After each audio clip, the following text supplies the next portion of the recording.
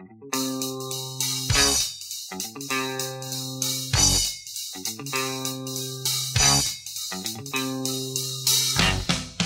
Vintage Guitar people. Welcome to Have Guitar Will Travel, presented by Vintage Guitar Magazine, with your host, me, James Patrick Regan, otherwise known as Jimmy from the Deadlifts. And today I'm speaking with John Notto from the up-and-coming band Dirty Honey.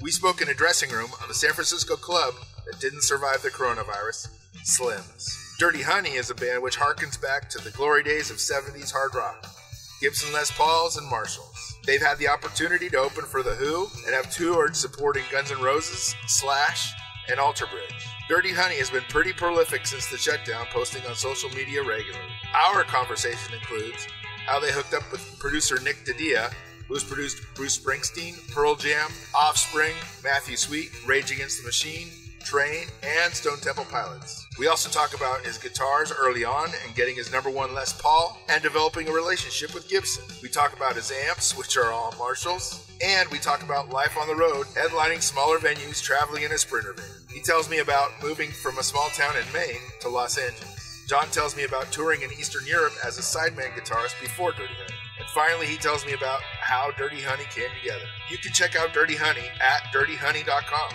That's DIRTYHONEY.com. Please like, comment, and share this podcast. I'd really appreciate it. Vintage Guitar Magazine would really appreciate it. And please support Vintage Guitar Magazine and all the wonderful things they do, because they do so many wonderful things for us guitar players. Here's John. Oh, we're recording, by the way. We're here. Yeah. Hi, James. Oh, hey, John. How's it going? It's going good, man. I think it is. It is. Because you guys are doing great. Yeah, we're doing great. It's great. I've heard your tracks. Did you like them? What's your favorite? Rolling Sevens. Yeah, my man. That was a test, wasn't it? And maybe I passed. I don't know. Yeah. You passed my test, yeah. Okay. People. So the listeners aren't going to be familiar with you.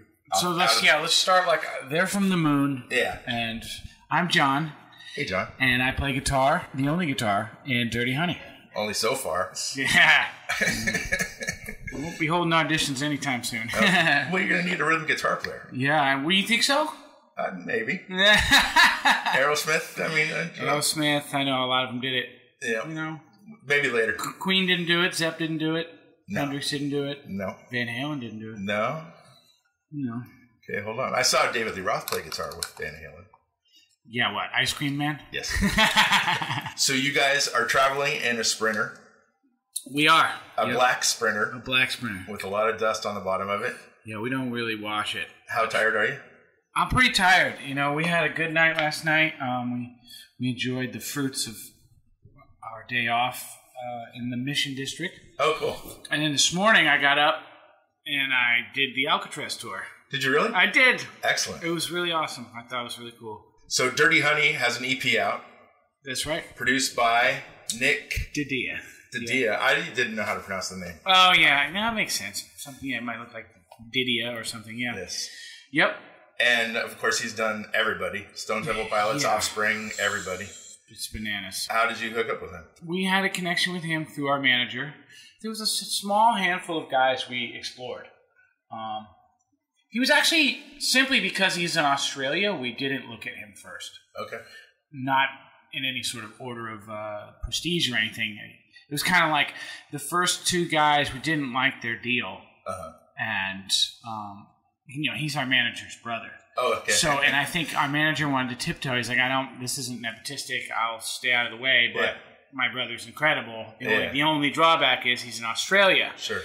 And so we just did it very organically. We had a phone call, and then we had a Skype, and we were all just sold. And we're like, and you know, Mark, our singer, loves to play travel agent, so he crunched all the numbers with the Airbnb and the flights, and we're like, well, we're not going to spend that much to get there. Yeah. I mean, I think, you know, it's really cheap. And so Nick was really great. It's just another testament to how special this whole thing has felt so far, and that is that, you know, he did the record up front and then said, take the record and go get money with it, you know? And so that kind of belief in us is amazing. It's amazing. It gave us the opportunity. I mean, you know, everyone else wanted a big piece and too many pieces, and not that they didn't deserve it. They were all great guys, but we don't have a label. We didn't have someone to waste a bunch of money, so we had to be frugal and super efficient. It's super efficient, and exactly, and Nick,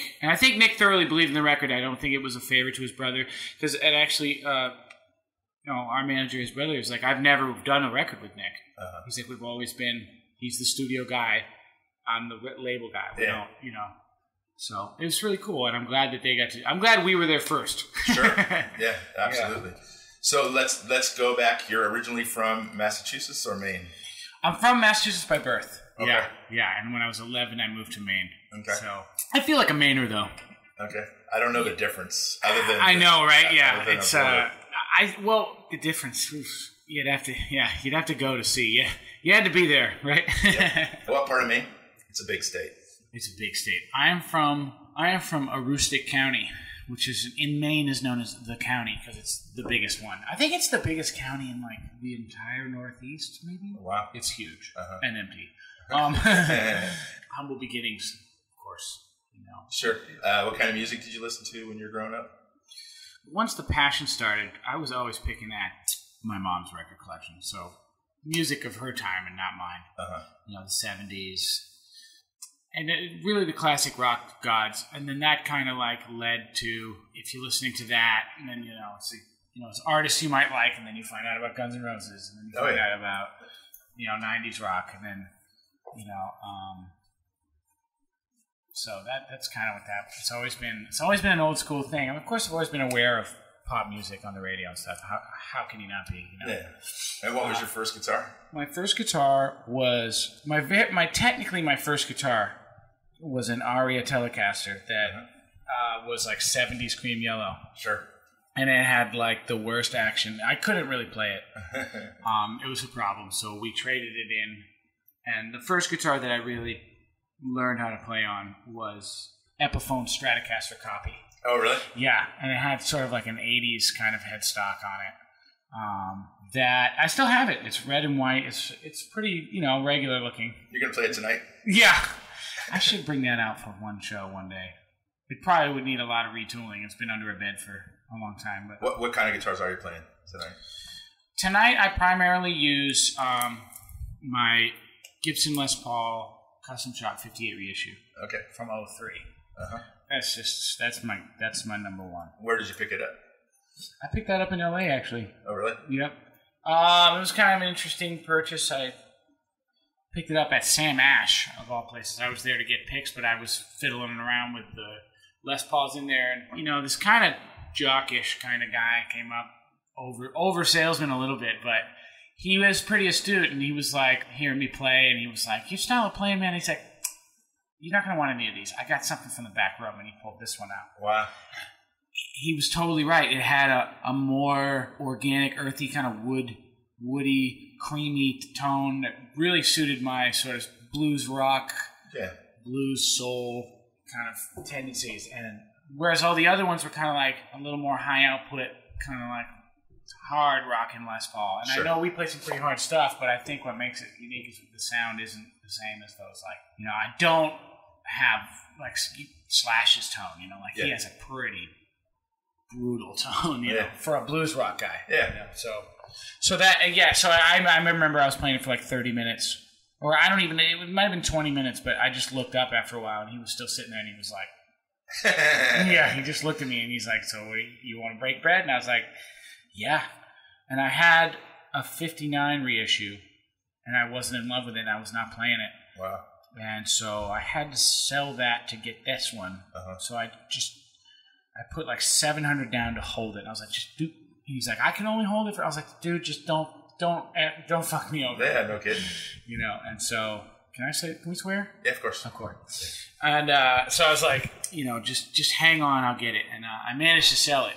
I managed to sell the 59. I sold it actually to Paul Stanley's Guitar Tech. No way. Yeah. Right on.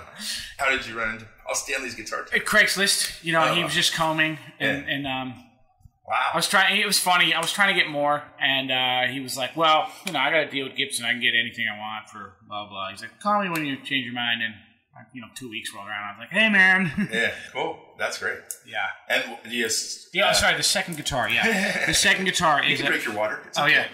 Oh, man, thank you. The second guitar is a Gibson Les Paul Standard 50s, which came out this year, 2019. So it's kind of the first run of standards by the new ownership of Gibson. Okay. It's great. Yeah. It's a really great guitar. And they're really cool, man. You know, I swapped out the pickups. They're like, that's awesome. I think they encourage... It's like the Harley world, kind of, you know, where they're like, buy the bike, but go ahead and, like, you know, alter it. Yeah, mess around with it, man. Make it yours. And so, yeah, I switched out. I put some pickups in it that actually came with my 58. Really? But they're like, sort of, I don't know what they are. And they were sold to me as being this, you know, elusive old hillbilly pickup maker from, like, Nashville. And I looked him up, and I found him, and I called him, and I was like, how do I know if these pickups are yours? And he was like, I did all this nerdy research, and he was like, well, let me tell you. He's like, no, any pickup of mine's going to have my name on the bottom. And it didn't have his name, so then I was just like... Heartbroken. A little bit. Yeah. And I was like, I don't know what these pickups are, but they're really good. And with those in that 50s, new 50 standard, it actually kind of screams like Slash's guitar. So it's a little more high output. Right on. Do you have a deal with Gibson? Yeah, you know, it's... I don't know what we call it, but, you know... They're just really helping me out. So, you know, they're great over there. The guys all come to the shows when we're in Nashville. They showed me the factory. They've been really great. Did they say just pick out any guitar? Yeah, I mean, it was one of those things where we've just been kind of like pinging them, you know, for a while and just not being too pushy. And then I think when we just bubbled up enough as a band, I had a meeting in there and, you know, we talked. It was sort of this awkward silence. They're like, well, why don't you play some guitars and take a couple home? And, you know, and the more I played, the more, the guy's name is Cesar. He's like the head of brand marketing. Yeah, and he's been so great. He came to Nashville. That's my dude. And also this guy, Peter, who's my LA guy. I love, Peter's so cool. He's just so old rocker. You know what I mean? He's got the long hair and he's just like, dude, what's up? And I'm like, that's the guy I want to talk to, you know? Yeah, Cesar, he came through and Nashville was really cool. And yeah, that first meeting, the more I played, the more he was smiling. And I think it was just like, this is a good fit. And then him and I played guitar together. He plays guitar. Yeah, of course. So, of course. I really like it. It's a dream come true to be even working with them. And it's just unbelievable. I want to represent them well. Yeah. You know what I mean? I want kids to do, I want them to do exactly what I did with Gibson, which was like draw them on the cover and hope to get one day. Exactly. You know, because of me. Hopefully because of me, kids want to get one. Sure, because of you. Yeah. There's kids on YouTube copying your solos.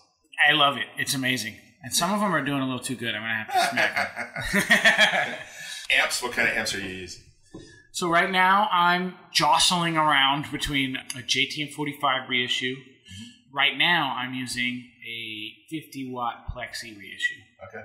Mark II. All Marshalls. All Marshalls. And then my spare is an 81 JCM 800. Okay. The first year they made them. Yeah. So... I'm familiar. Yeah, it's a good amp. That's a good amp, man. I mean, that thing it's been on the road this whole time with me, and it hasn't had any problems. How many people in the van on your? 5. 5? Yeah. Only 5? Only 5. We're a small unit, man. I mean, we are an efficient unit. It's the 4 of us and our tour manager. And Pat. And is Pat doing all the teching, the guitar teching? He does, yeah. I mean, I change my own strings. I don't make him do that. That's, he's got so much to do. And, he's there side stage for, he's very alert and very aware. But I don't have a guitar tech yet, But who does merch when you... Well, now we have like a venue merch person. Okay. This little end of the run here, we brought on a friend. He's just a great friend of the band. I mean, he's been coming to see us like when we just played covers in like bars. Oh wow. So, and he works in film and production and stuff in LA, so he's quite familiar on how to do it. Yeah. He's been great. So that's great. We should talk about how the band got started. Shall we? What brought you to Los Angeles? Have a drink of your water again. The dream of this. Yeah, the water. Well, this dream brought me to LA for sure. You studied music in Maine. I did, yes. I did some research. Yep. Not very little. Yeah, and I knew I was never going to be like the scholastic type of musician professionally, but it was a good ticket for being a relatively poor kid from the middle of nowhere. It was a good ticket out of there. My grandmother was helpful with the bill. Didn't cover all of it, but it made it, and it wasn't an expensive school. I mean, state school in Maine is just not that expensive. Like, I looked at the price tag of Berkeley, and I was like, okay, not going there. Yeah, you know, Berkeley's expensive. But yeah, got out of there, moved here. Took a little while. You know, we've been in LA for a minute. Why LA? Why not like Nashville? Why not New York? Why? What brought you to LA specifically? Well, really, it was a girl. That's what I was getting at. Yeah, to be totally truthful. She just had an opportunity, and I felt like jumping off the cliff with someone, and I'm not with her anymore. So shocking. Yeah, right, yeah. Shocker, as those things go, right? Yeah. But it was a good way to leap. I jumped right in to meeting a bunch of people in LA. My first thing I got into was the auditioning circuit in LA for sideman tours, you know. So I was like, oh, well, you know, maybe I'll play for a pop star. You know, I was kind of pretty much open to anything. Yeah. But the A dream in the back of my head is always this. Oh, yeah, of course. But I'm also, like, ultra picky, and so you just, you see a lot of people. You don't just jump in any band, you know. It's like, I felt like I hated most bands, so I was like, you know, as long as I'm still hating everything, I'm going to do tours. But that was a struggle. I didn't really rise to the top of that in any way. But I was fortunate enough I did get some touring experience under my belt. Like who? Nobody really huge, but people who like did some national touring and some international touring. Okay, You know? wow. I did play for this one artist named LP. But she's not big in America, but she's huge in like countries filled with white people that don't speak English. Yeah. She's huge. Chile. Yeah. Argentina. Yeah. Absolutely, yeah. She's crushing South America. She's crushing the old Eastern Bloc. You know, that's where we toured when I toured with her. Wow, like that. You know, the old Soviet belt. So that was cool. It was a good experience for me. Yeah, I bet. That must have been just amazing. It was, you know. And she did like 10,000 tickets a night or something like that. You know, wow. For like people who can't even speak English, but it was funny. So it was a good experience. That was kind of the last thing I did. Right off the heels of that, and then we had just met Corey at that time, and then you and Mark had just met Corey, and Justin. So me and I kind of skipped ahead there. Yeah, so I moved to LA. Yeah, did a bunch of sideman work, some touring, got some stuff under my belt. I had known Mark kind of fairly early on, and we always kind of played in LA. In LA, yeah. It was really his cover band that I joined. And then he had a CD of his own originals that he had made. And we did play those. They were a little bit more too AC/DC derivative, but they were fun. Yeah. You know what I mean? But as far as like being taken seriously as an original act, the songwriting maturity wasn't there yet. Yeah. So did you have your own originals at that time? Me? Yeah. Not myself, no. Not to present to him. Okay. Really everything that I've written with the band has kind of been sparked out of being in the band. Okay. I didn't arrive with like, hey, here's all my riffs. Yeah, no. The only reason I ask is because there's like so many monumental riffs in your songs. So I didn't know if you'd have been coming up with those for years or. Well, I have been coming up with riffs for years, forever. I think what got tweaked along the way is I learned how to write simpler ones that are more iconic. Soon to be iconic. Soon to be iconic, right. They're iconic in my mind, right? Yeah, of course. They already, and that really matured in the last 2.5 years. You know, I mean, some of the older riffs are good too. Well, actually, what am I saying? When I'm Gone's a very old riff. Yeah, and that, you know, we had these other riffs too. Songs that just never ended up having a good chorus. Was kind of the hard part, you know. So I had to learn how to write a riff. Mark had to learn how to write a chorus. You know, and I think we did it. So that's how. So we met. That's how the band met. That's how the band met. Yeah, I met Mark through a drummer that he had in that band, and he was like, "I think you'd be good in this band." So we did that. We played covers for it. You know, we played the cover circuit. Slowly, we just worked guys out who left or moved, or this wasn't for them. And reasonably so, there wasn't a lot of opportunity in our band for the longest time. Was there ever another guitar player? In the beginning, when it was a cover band, there was another guitar player. And you just axed him? I didn't axe him, actually. It was like an axe fest. Because he was a ripping lead player and I was a ripping lead player, so it was like... It was two slingers on stage. Yeah, you said bike racks, 3 o'clock. Yeah, exactly. We're going to take it out. Yeah, exactly. You know, he, like a lot of other guys, went off and got big gigs. Oh, okay. That's what happens in LA. And so we're kind of like the last men standing a bit, you know, like, or the guys who we just didn't get the big gigs, and probably underneath all, we actually really wanted to do this more than the big gig. Yeah. Rather than be the guy in the shadows, wearing a funny shirt. You're supposed to. It's not a bad job, but And then the last piece of the puzzle to come together was Corey. For a long time, for a couple of years, there was like probably 2 years or something before we met Corey, where it was me, Justin, and Mark, and it was just kind of like a round robin of drummers. Wow. So what time? Some of them never even wanted. They just played gigs with us. Yeah. And and the same way we would just have dudes play and just kind of catch their vibe. We that's how we did it. We didn't do a lot of rehearsals. We'd be like, hey, we got this gig Friday. Why don't you come down and play? If he was cool. Did you have stuff recorded that you could just give them the tracks? We could give them the old originals. We had demos we had made by that point. We had a home studio. So all the stuff we were working up, we had some sort of recording of it. And what year did you meet Justin and Mark? Well, Mark I met in like 2012. Okay. So you guys have been together for a long time. Yeah, but just Dirty Honey wasn't born until 2000.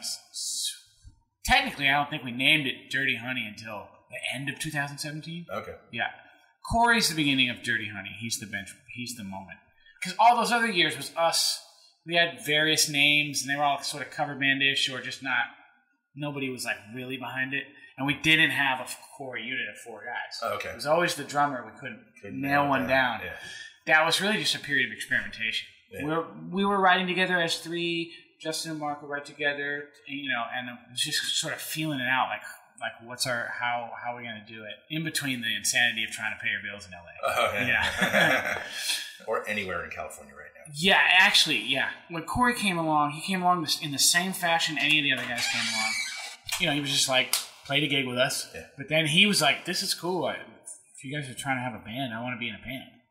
And he met all the benchmarks. He looked good and he played great and actually wanted to be in a band. Yeah. So it was like all those 3 things, Very important. Very important. You guys are off to record a new record? Yes. In? Australia again. With? Nick DiDia. Yeah, exactly. And you had an opportunity to work with Dave Cobb. We did. It was also incredible. How was the studio? It's amazing. And every guitar? So much history. Did you see the video? I did not see the video. Oh, man, you got to see that. So if you see the video, that guitar I'm playing is a 52 gold top. That's Dave's.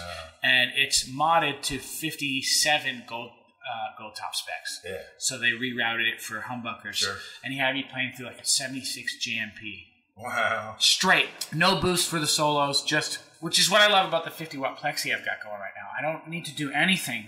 No pedals? I have pedals, but they're not boosts or like added overdrives for solos. All I got to do to solo is just move to the front of the stage. Oh, wow. So it's just the amp screaming, and it's just that dynamic tone, Cool. I should let you go. We've gotten the word. Yeah, we've gotten the word. Yeah, we got the word. I could podcast for hours. Well, I don't mind hanging out. But yeah. Well, it's a pleasure to meet you, John. Pleasure to meet you, James. We're shaking hands right now. All right, yep. I'll be at the show tonight. Yeah, man. I hope you stand your hair straight up. Oh, I hope so too. Well, thank you. You got it. Okay, bye. Bye. Thanks for listening to Have Guitar Will Travel. You can catch up on all the things I'm doing at thedeadlies.com. And I'm on all the social media platforms as well. And please support Vintage Guitar and all the wonderful things they do, because they do many, many wonderful things for us guitar players. Thanks. Please subscribe. Please tell a friend. And I'll see you guys next week. Bye, guys.